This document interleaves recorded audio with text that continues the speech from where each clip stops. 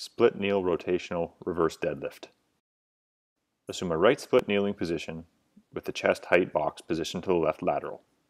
Place a sandbell or medicine ball on the box, directly to the left lateral with the torso tall and rotated to the left, and the hands ready to pick up the mass.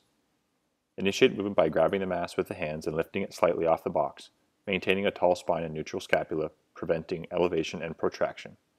Simultaneously rotate the torso and bring the mass toward the right leg, just above the thigh. Return the mass to the box, releasing it entirely before performing the next repetition.